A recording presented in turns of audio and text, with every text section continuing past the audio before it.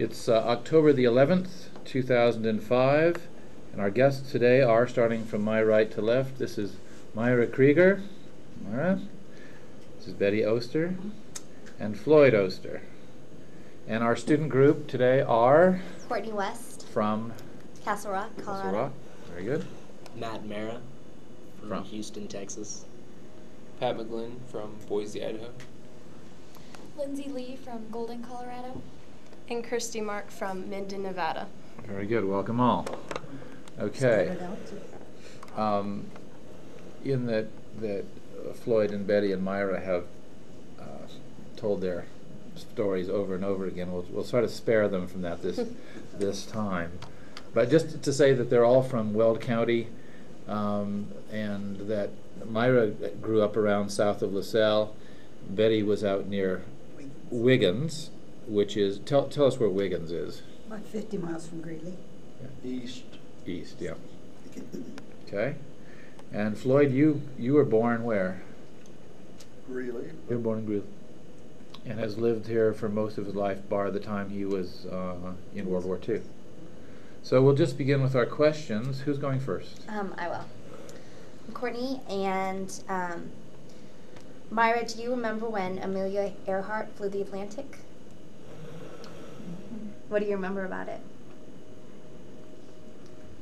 Well, she made several trips, and then of course this, and it was failing. I guess they have never found any trace of her at any time. It just disappeared.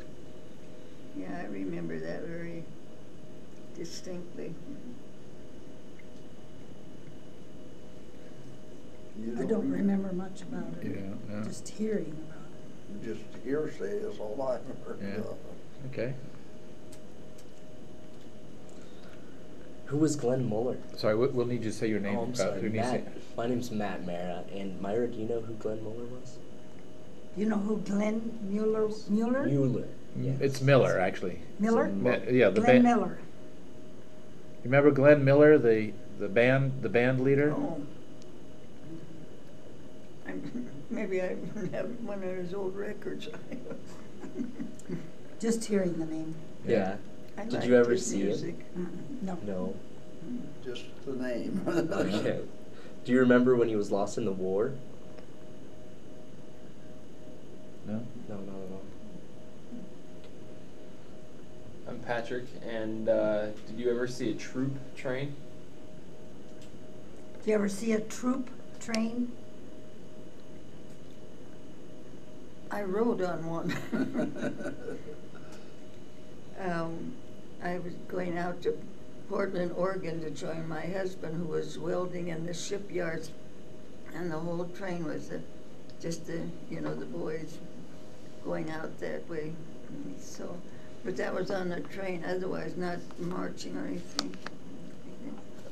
I never saw a troop train. I saw prisoners come into the Weld County. Okay.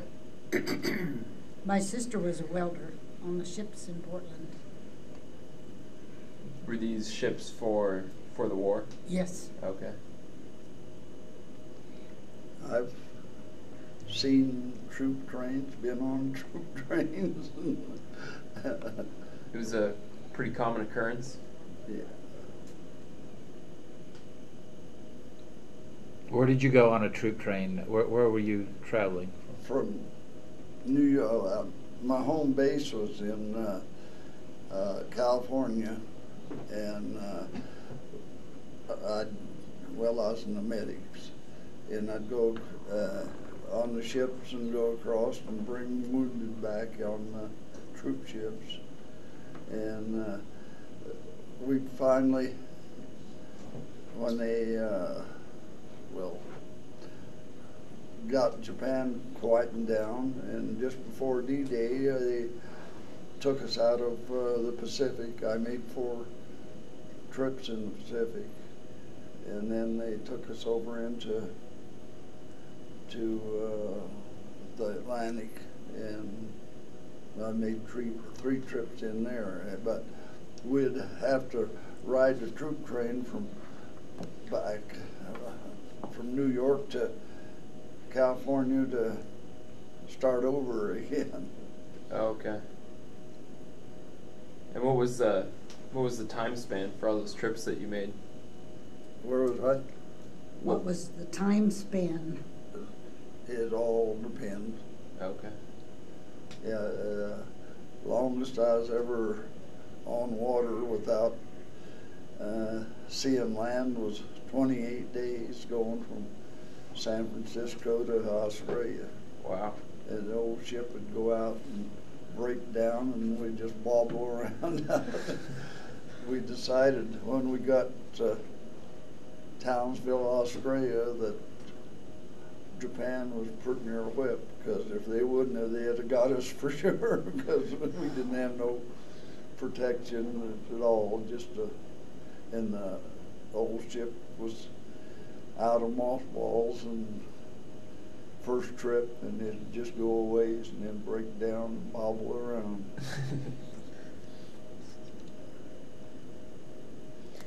I'm Kirsty, and how were the steam trains different from trains today? Oh, Have you guys ridden on a train lately? Anytime? yeah, well. they Since were- riding. But I know one thing, if you go on the trains in them days from, New York to San Francisco in the summertime, while we had our suntans on, and there's just a bunch of colored people got off the train and go through the tunnels, and no smoke could come back, and just, well, the soot from the smoke and everything, it'd just be black. I mean, How long would it take to get from New York to San Francisco? well, it took us 6 days. And it all depend on how fast they need you. Yeah. I've never been really on a train, so I don't know. Were you ever on a train, Myra? Were you ever on a train? A lot. A lot. How are the steam trains different? How are the trains different? Well, I haven't recently, but when my oldest daughter, goodness, that'd be 60 years ago. And then during World War II, I wrote it then, but we had relatives in Wisconsin, and we went back and forth an awful lot. The only thing that was so scary, I had to change trains. I think it was in Cheyenne, and here I have a pillow, and I'm trying to carry my little girl in a suitcase, and I had, in the dark of the night, I had to cross some tracks to another. Oh, yeah, I was so frightened. We're still alive. Where in Wisconsin were your relatives? Where in Wisconsin were your relatives? Oh, well, it was Baraboo, and that's the home of the Ringling Circus, and they had their barns there and all their animals during the winter there. And then while there, they came back home after traveling all over the United States for years and had a big circus there. And so then I went with my uncle and his family, and it's real interesting. Where in the state is Baraboo? Like, is it Baraboo, close in Madison or Milwaukee, Okay. in that area. All right. I come back from overseas, and they give us a leave home. Well, another guy and I, we got a 3-day pass and went to town, and we just got off the bus, and the sergeant come along, and he says, "You guys go back to camp. You've got a furlough home." Well, we hadn't slept too good on the trains or anything to get in the airship, and I went down to the depot and bought a train ticket home, and I had a layover in Chicago.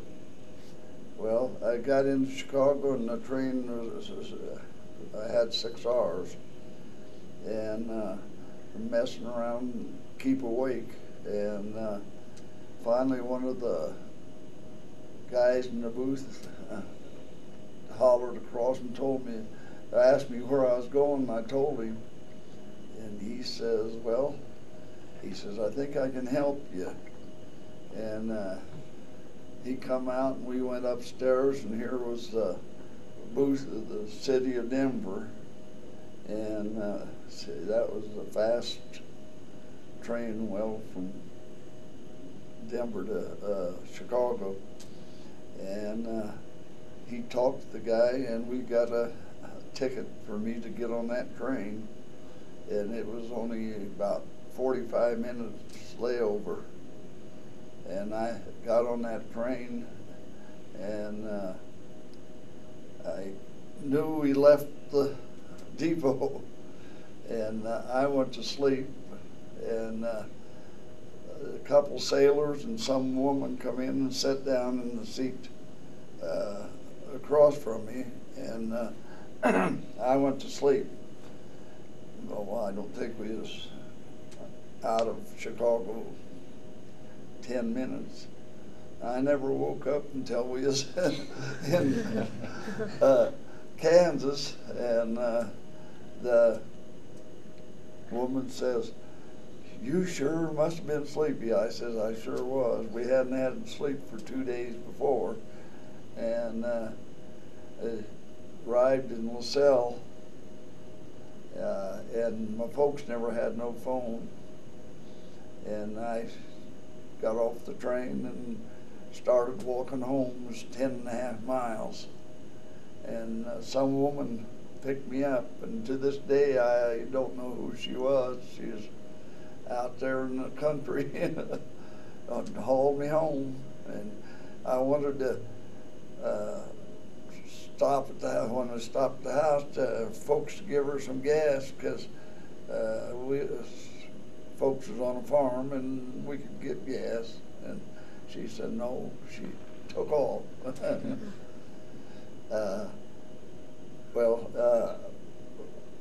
I went in the service there, and I drawed maps, double them, and put names on different places, so my folks would know where I was at. I kept one map and sent the other one home, and I'd write, well, I'll see John or Jake or somebody in a few days, and they could look at their map and they'd tell what country I was going to.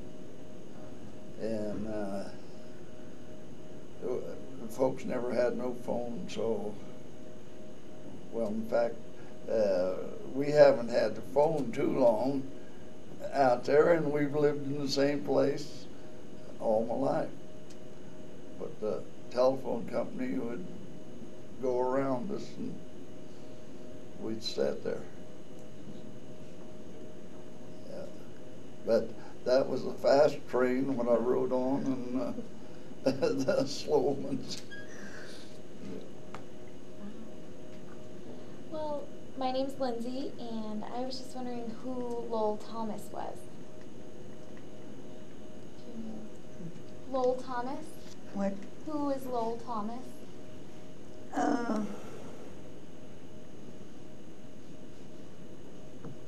A broadcaster or something, I don't know. Anyway, I read his book just recently.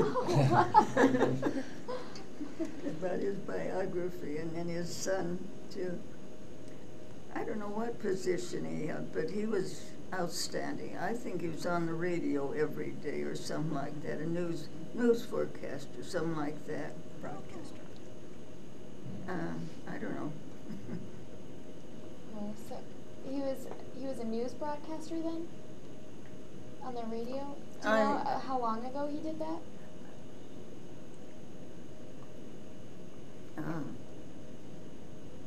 Could Long. be 40 years ago. Yeah, long time. It's real, way, way back. Mm-hmm.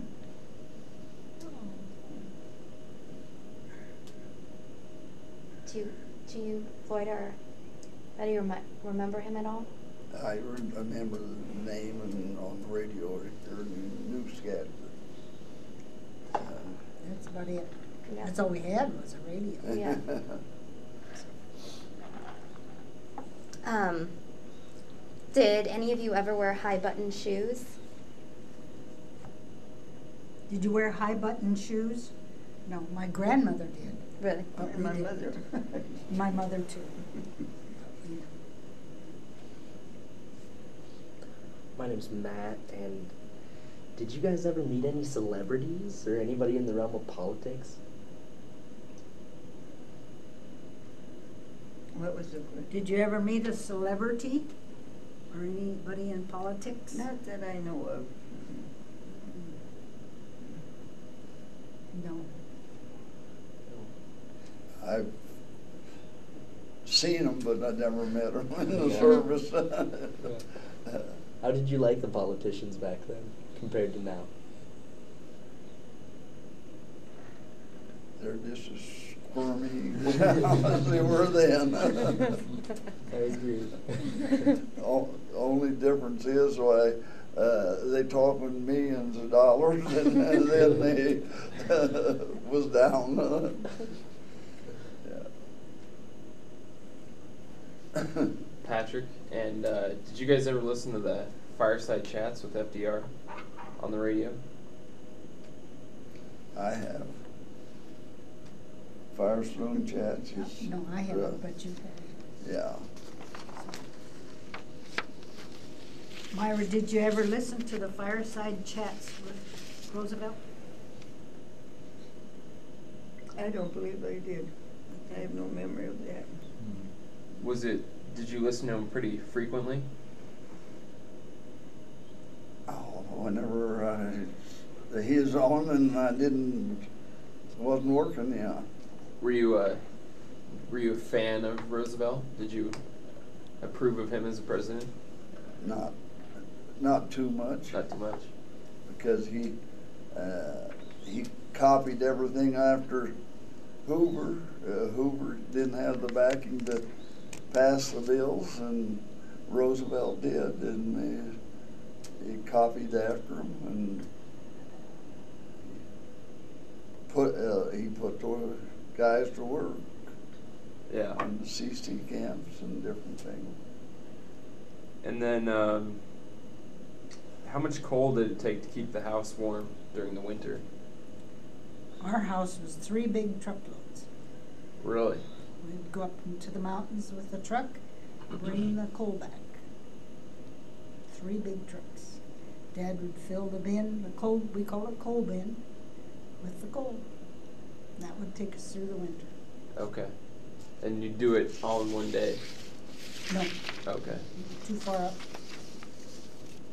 She goes in the mountains. Yeah, we went up to the mountains. I don't know how far. But you could get yours otherwise. Yeah, well,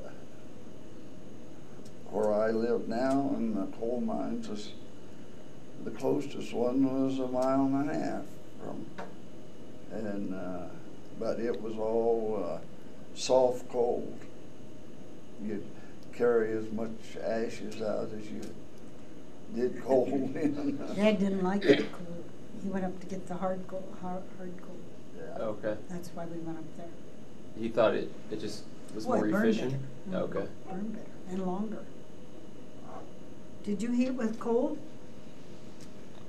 What did? Did you heat your Oh, house yeah, with that coal? was our only heat. How much did you use?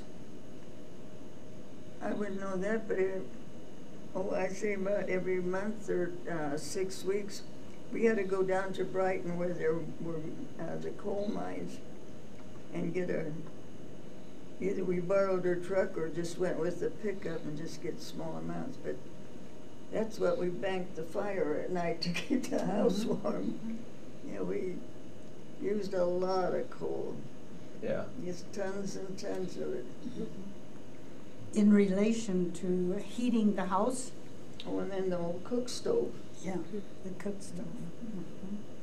We had to go out you don't know anything about this. But we had to go out in the fields and pick up the cow chips when they were dry, of course, Okay. and put them in the shed next to the kitchen. And Mom would feed the cook stove with that. Okay. Cook her meals and, you know, bake and everything. They're hot when they're burning. And Yeah. the odor was neutralized at that point, though, right? There was no odor. Okay. How do you feel about alternative energy now instead of using coal? Like the wind power energy and all that these days? Well, you can control the heat temperature in the home, you know, just the way you want it.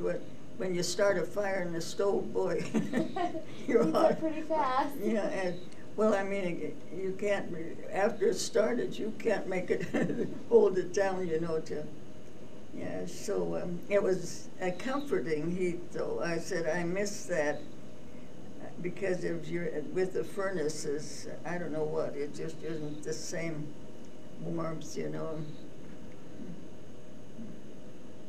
Yeah, I like to turn up the thermostat. That's a pleasure.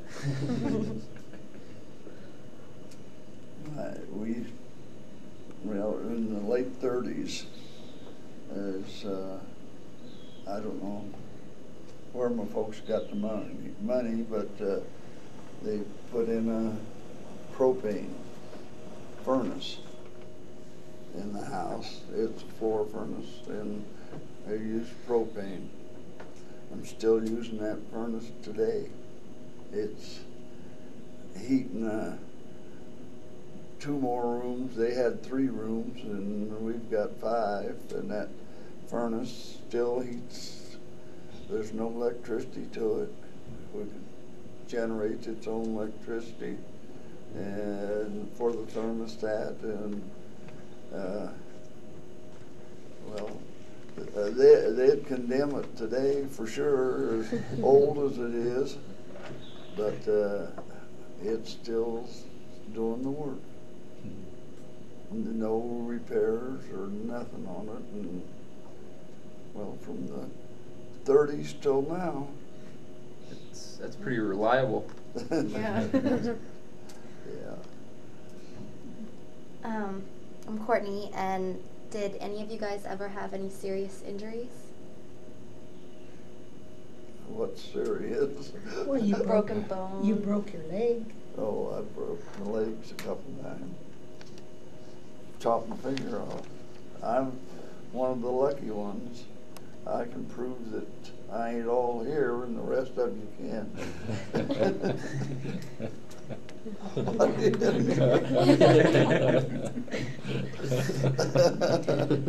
You can expect anything. How did you cut your finger off?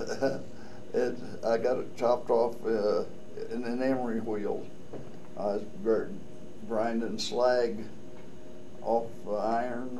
We built an elevator, and it was cutting the flights in this elevator, and it was 1 by 3/8,